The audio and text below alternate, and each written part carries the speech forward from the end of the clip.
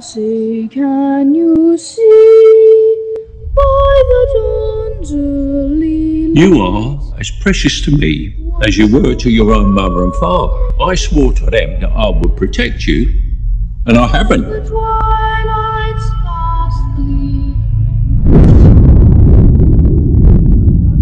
The mayor's gonna dump him in the spring. Really? But he's a hero, a war hero. This is peacetime. You think this can last? There's a storm coming, Mr. Wayne. You and your friends better batten down the hatches. Because when it hits, you're all gonna wonder how you ever thought you could live so large and leave so little for the rest of us.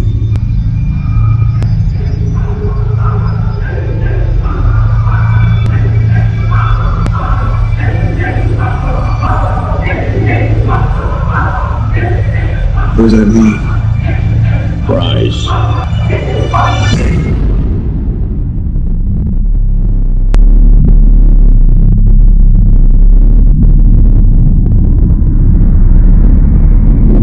When Gotham is ashes, you have my permission to die.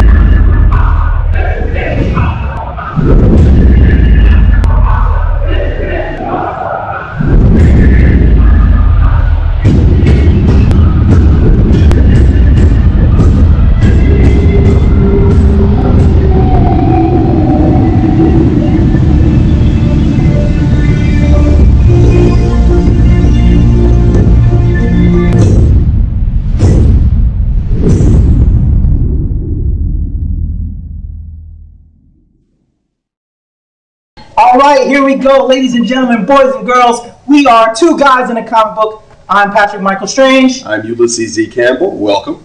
And we are here at the amazing, the Jetty's fantastic Entertainment Museum. Oh, yeah. Beautiful. Downtown Baltimore, Inner Harbor, Camden Station. I never get enough of this place. No. This place is great. No. They've got everything here. And if you're a pop culture lover, you will love this place. Tell them Two Guys in a Comic Book sent you. Can you hear it? The angels are singing. Wings are flapping. This is just an amazing museum. Thank you to Andy, the curator here at the museum, for welcoming us again, and Mr. Andy Steve Hirschberg. Jeppy for allowing us to come here. We thank you guys. This is such an amazing museum. But here we are again to film another episode of Two Guys in a Comic Book. I'm so excited. There's so much to talk about. And we're going to talk about all of it. We're pumped up. Yeah. I'm the Red Bull. Bra. Yeah. Dark Knight Rises. We touched upon it last Breaking show. all sorts of records Yes. for attendance. I mean, this is just unbelievable. Bane, Tom Hardy, Catwoman, the last of the Nolan trilogy. Mm-hmm. I have certain feelings on it. We didn't do it too much last episode, but I know you're wearing the Batman shirt, so I want to let you go. Give us more of your feelings. I'm a huge Batman fan, Yes, Patrick. I mean, yes. I cosplay Batman. You know, for I those did of see you that on Facebook. I was like, look at this guy. Hey, what can I tell you? You know, but I'm not a particularly big fan of the Christopher Nolan Batman films. Okay. I thought that Batman Begins was the best one of the three. The second one, it was kind of long. As much respect as I had for Heath Ledger and for what he did, honestly, I thought that Jack Nicholson's portrayal of the Joker was more of the definitive portrayal of the Joker. And you could have made that 2 movies. I mean, you didn't have to stick Two-Face in at the end of that, making it so incredibly long. It was extremely well received, and that's fine. But I think that if you are not a fan of Batman comic books, you'll like this movie better. I think that particularly this third one, because they based the third more firmly on the first 2, as opposed to the original source material of the comics. And that's good if you're just a movie fan. It's bad if you're a Batman fan. Because, for example, Batman is a detective. He's an inventor. He's a scientist. He's a genius. These things didn't come out in this particular movie. I mean, yeah, he's trained with ninja skills and fighting skills and all that. That part came out. But every time he needed something, he went to Morgan Freeman. It's like, hey, gee, I need this, I need that. He wasn't inventing anything himself, So, and he didn't use detective work at all. I mean, the detective thing is a huge part of what makes Batman Batman. Wow. So I had some issues with all those things. Now, the other thing is, oh, by the way, there are going to be spoilers in this. If you haven't seen it, you might want to turn your sound down.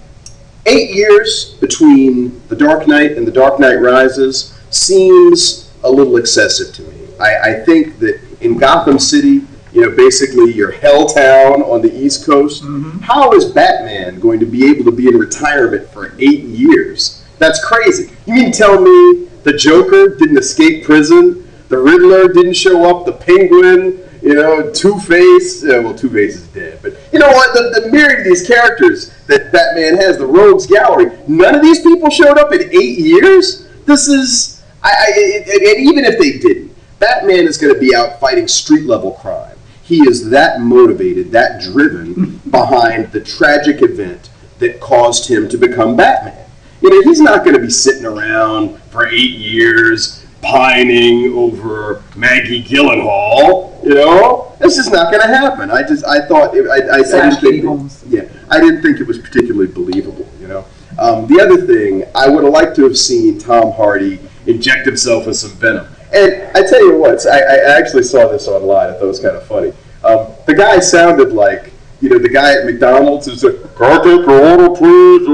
I couldn't understand half of what this guy was saying. I mean, it was like, will you take the mask off so I can understand you? I mean, there were some things that I liked. I liked the fact that they had Talia in it. I thought that was inspired. Although they didn't do such a good job personally. Well, you know, I mean, I liked the fact that she was there. You know, I mean, although there were a number of times I found myself sort of anxious for the movie to move along because it dragged at the beginning. I thought it was really disjointed. A lot of the stuff that happened there didn't seem to really fit together particularly well. A lot of it was predictable. You know, I mean, in fact, when Batman was, you know, training in the prison, trying to get his mojo back, I was waiting for the Rocky theme to play. He didn't do it anyway. So anyway, and I've talked this up for the first segment here. We're going to go to a break, but when we go back, Patrick will have the opportunity to respond. So you stay tuned, and we'll be right back with Two Guys and a Comic Book. Hi, I'm Steve Geppi, and I'd like to welcome you to Geppi's Entertainment Museum.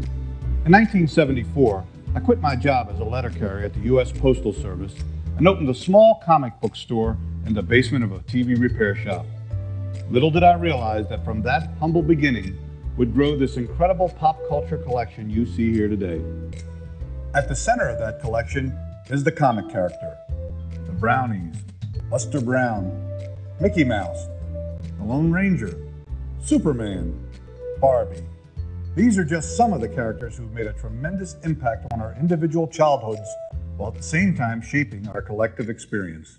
Welcome back to Two Guys, that's us, and a comic book, that's all around us. I'm Ulysses Campbell.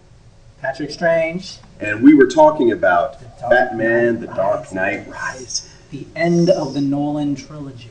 The end. And your deep feelings Thank about goodness. Yes, yes. Well, this movie doesn't make, I mean, in fact, even the second one didn't make my top 5 comic book adaptations because it's not an adaptation. But you need to respond. I said a lot. I said a lot. And it really sounded like I was slamming it. I'm really not slamming it. It was okay. I'm a huge Batman fan. I'm afraid to say something. I really am afraid to say something because I don't want those fans that are watching the show and are hopefully becoming fans of our show not tuning in. Oh, they're going to be because we didn't praise Nolan and everything he's been doing for DC and Batman and all of that. I'm lucky it's showing live because they'd be waiting out by my car in the parking lot. You know? The way these people are acting right now. Yes. Well, even the negative reviews. The reviewers were getting death threats. Yes. I mean, it's lunacy. Yeah. The opinions displayed on this show are those of the two hosts and do not in any way reflect on the opinions of Geppi's Entertainment Museum or Steve Geppi himself. Dark Knight was the greatest movie ever. I'll kill it. We are now back with Two Guys in a Comic Book. We are having a lot of fun right now. A lot of fun. I'm Patrick Michael Strange. I'm Ulysses E. Campbell. And we just had a great segment in regards to Dark Knight Rises, and it's not over. My friend Yuli's commentary regarding the film. Wow. Gonna get me death threats. So that's why we opened with that disclaimer, because We don't want you to burn down Jeppy's Entertainment. exactly. There's a lot of Nolan worshipers out there, and there's going to be more Batman. That's what I really want to say, and those are my feelings, because I really didn't appreciate the marketing of Dark Knight Rises. That this is the last of the Dark Knight trilogy. This is the last of Batman. Well, Batman will in a way be it is. there after Nolan and all Yeah, that. but it'll be a Come on. different Batman. It'll be, and you got to tell these people, because the Batman that they like is this Batman. It's just in every era has its own Batman. I mean, what I grew up on was Pal, Biff, Sacco, Adam West and Burt Ward, and every time I think of Batman, as surrender, criminal, I mean, this is ingrained in me, and there's going to be a whole generation that grows up on, That is true. But there's just people going crazy about the end of this, and to me, you need to give the guy relax. a throat lozenge or something. Christian Bale. Why does he talk like this when he's dressed as Batman? That's almost as tough to understand as the guy wearing the McDonald's intercom thing on his face, Yeah. So it's done. It's over. I'm afraid to comment, so I don't want people to burn my house down. So let's move on to something else. Let's shine on something else. You didn't like it? Okay. All right, Walking Dead 100. Okay, Walking Dead 100. We had the end of the Something to Fear storyline that started with, what was it, 98, 97? I'm not quite sure. It was was it 5 issues? Well, actually, they're still. Because they're kind of into it. Was that the actual end of the Something to Fear? I'm I'm it not seemed quite like sure. After reading it, it looked like it was just the beginning. That is true. That is true. Well, let's talk on the comic level. Back in the day, in the 90s, we used to have special variant covers with everything. Chromium covers and all that. Multiple variant covers, which still happens. Yeah, but it's also just like a variant edition cover. Yeah, but they want to sell books. They want to trick you into buying the same book like 8 times. Exactly. Oh, this is a different Walking Dead 100. Let me pay my $3.99 for this. So what was it? 12 different covers they put out. You tell me. It seemed like 12. I only bought one of them was a chrome. but I only bought one. That was probably $6.99. I picked up the McFarlane one because I'm a huge McFarlane fan. It was cool to see him drawing again. That's the one I picked. Okay, all right. Yeah, I was sitting here trying to remember which one I got because I wanted to get the Alex Ross one, but that's not the one I got. I didn't see the Alex Ross one. Yeah, he did one. Everybody did one. Painted cover. Yeah. Yes. So what'd you think of it? Well, because you just came back to The Walking Dead. That's true. As I was telling Yuli last show, as we wrapped up, I left off after they left the prison. That was off camera. That was off camera. Yeah. But for all you out there, I was reading The Walking Dead religiously. Love it. Look. They're not actually reading The Walking Dead. They're watching it on AMC. They don't know anything about what we're talking about. But I have seen, and a lot of my friends, they got pulled into the comic book. So let's give the comics some credit. It helps spur good for you. If watching the AMC TV series made you want to go out and buy the comic book and read it, then kudos. I applaud you. So, if you're reading the book, I left off after they left the prison. Now with this next season, they're going to the prison. So, if you're not familiar and you're reading the comic book because of the show or whatever, the universes are a little bit different. That was quite a departure from that prison. Yes. That was quite a departure. When I first started reading The Walking Dead, a friend of mine who manages the comic book store where I shop gave me the best bit of advice anybody has ever given me regarding a comic book. At least, especially with regard to Walking Dead. He said, don't get too attached to anybody. I said, oh. True. That set the tone for what The Walking Dead is all about.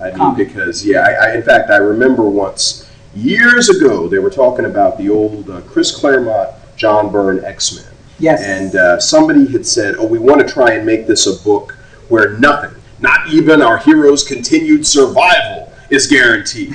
Well, Walking Dead actually delivers on that. Yes, they do. Because with Walking Dead 100, I'm not going to tell you who it is, but one of the last original characters dies. Well, doesn't just die. He gets slaughtered. He gets beaten down. It's horrible. It's absolutely horrible. And there's only a handful of the original characters who remain. And only a handful of Asian characters in comic books. I didn't say anything. I didn't spoil nothing. I'm heard as an Asian guy, you know. Yeah, but you know, hey, but I tell you something. What I really liked about this book was there will be blood. There will be blood. That was the motto of Something to Fear. Yeah, yeah. Hey, but look, we're reaching the end of this segment, but don't go away because we'll be right back with two guys and a comic book. As you wander through these halls, you will see the history of the country and our changing society reflected in those characters and the media through which they entertained us. Why are these characters so important to us? Perhaps it is their power to distract us. They've brought us relief in times of trouble, like the Great Depression and World War II. Today, they help us escape the pressure and stress of our ordinary, everyday lives. But there's more to it than that. These characters have played a large and largely unrecognized role in our education. Batman comic books helped me to learn to read when I was 5 years old. Thanks, big guy. Fanboys, fangirls, we are back. Two guys in a comic book. Patrick Strange, Ulysses E. Campbell. And we are here again to give you some more comic book goodness. DC 52, it's still brewing, it's still going. And now, if you've been tracking after Comic-Con 2012, Marvel Now. Imitation is the sincerest form of flattery. Isn't that what they say? But before we go into Marvel Now, let's talk about what's leading into Marvel Now. We discussed this on a past show, AVX. Oh, yeah. It's Avengers to lead us versus into X-Men. Marvel Now. Yeah. We have the Phoenix 5, a super-powered Phoenix powered. You're just giving away everything today. Well, if you're a comics fan, you're reading You this should have stuff. read this stuff You already. should have read it already. You should have read it already. All right, Yes. you got your Phoenix-powered Emma Frost, your Phoenix-powered Namor, your Phoenix-powered Colossus, Magic, and Cyclops. And they're going to town on our Avengers. From the last issue that I read, the Avengers now have hope with them. Are you reading the? Yes. All right. Yes. They now have And hope? he doesn't mean they just have hope, but they actually have Hope Summers. Mind you, because This is a at character. the end of the last issue I read, Last we left our stalwart heroes. Cyclops says it's go time now. Yes, it's they're not playing. You Yes. took my is it No more I'm not quite Avengers. sure that whole Yeah, Summers thing, but we yeah. won't go there because that's a whole nother episode. But here we are. Your latest thoughts on AVX and now how we're going to lead into Marvel Now. Well, you know, Patrick, you know, these annual, one of the things that kind of turned me off to comics a long time ago when I stopped collecting back in the late 1980s, in addition to the fact that I was like broke, but I got tired of these annual events.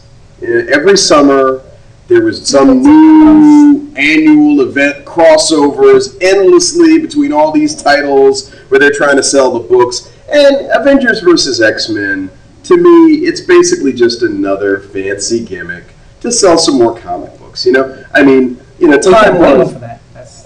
No, hey, it's a business. Yeah. It's a business, but it's the business of entertainment. Yeah. You know, but there's some things where I feel like the goal should be to entertain, and if you entertain well enough, you're going to make the money. Okay, it's not like you got to say what's the biggest, most incredible thing we can come up with, and that was what turned me off before because.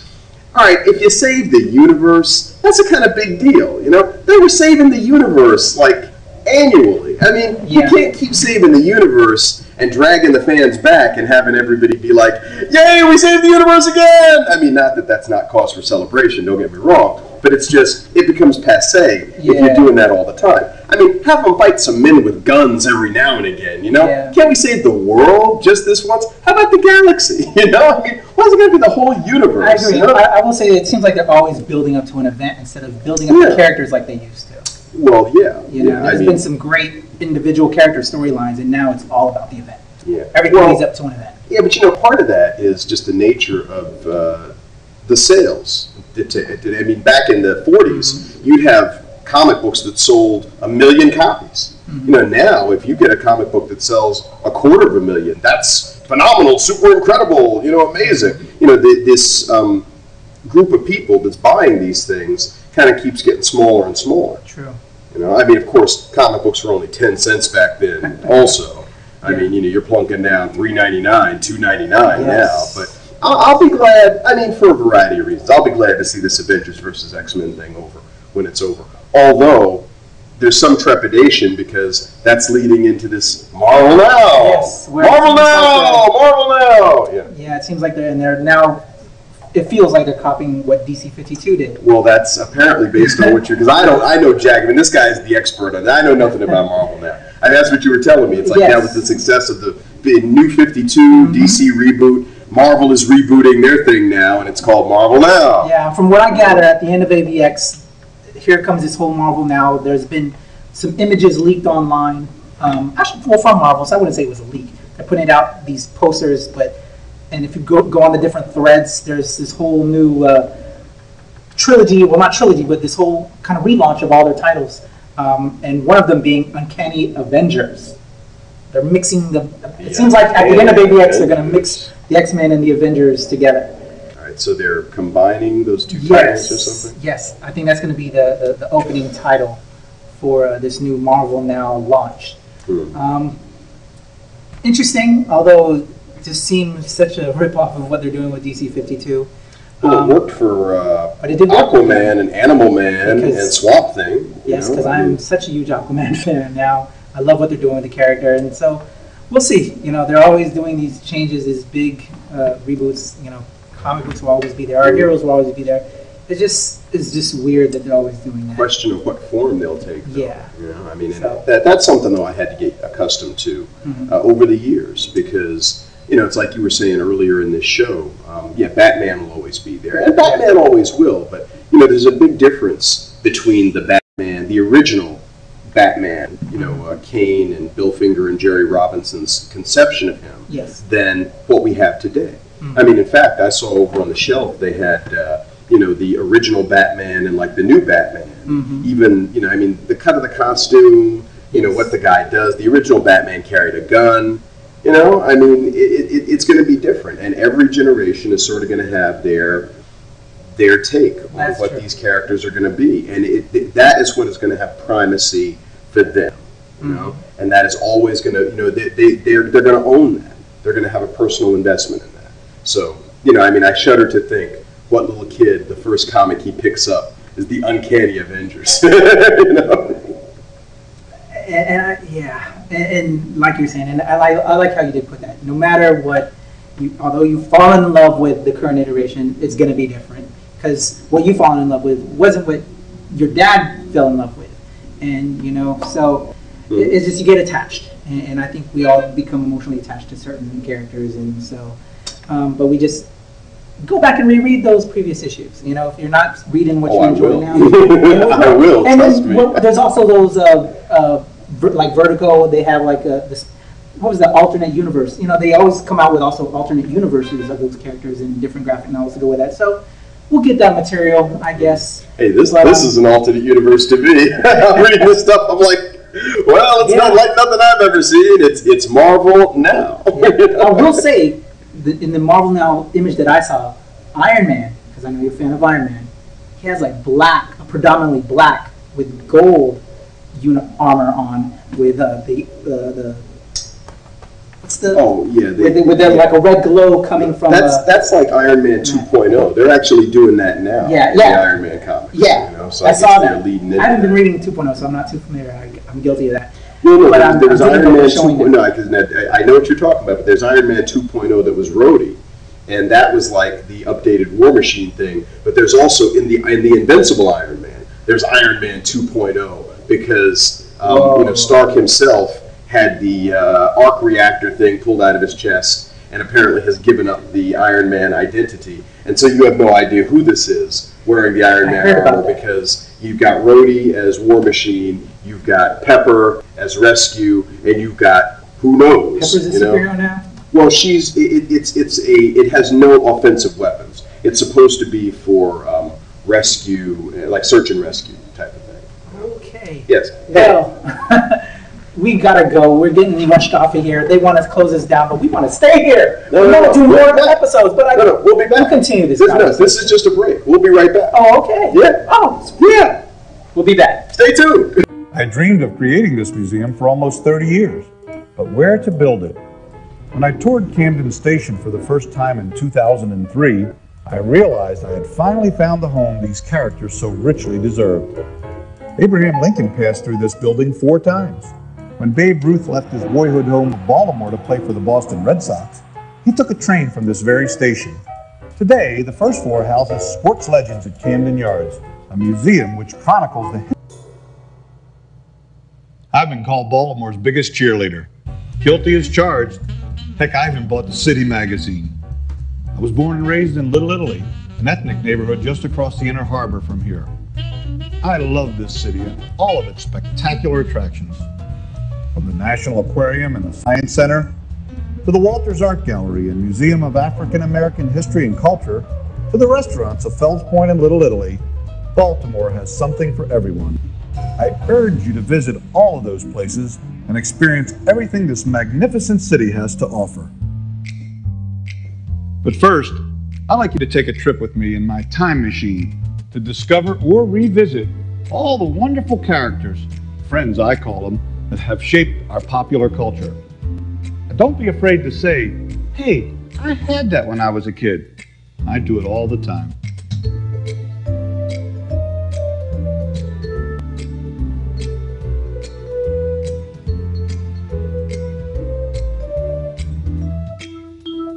We've come to the end of another show. Oh, man. I'm bumming, man.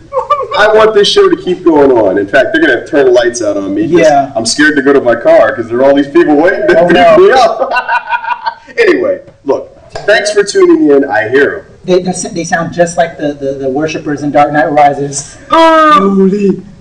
Thanks for tuning in. I'm going to see if I can make it to my car. You've been watching Two Guys and a Comic Book. This is Patrick Michael Strange, and I'm Ulysses Campbell! And we'll be back with yet another edition of Two Guys and a Comic Book next time. All right.